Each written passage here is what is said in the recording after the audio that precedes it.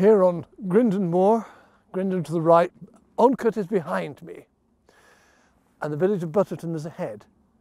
If you were up here on a moonlit night, you might see a rider on a white horse.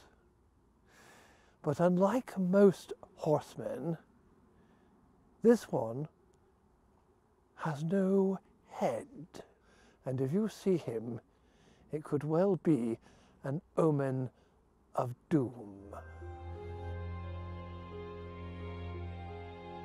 A few years before the Second World War, one local man who met the horseman at the crossroads was struck with horror. When he reported the incident, he described it as an awful gory sight. Other local men have seen the horseman and survived. Some have been less fortunate. One resident was out riding when he met the spectre, and although he lived to tell the tale, both his horse and his dog died.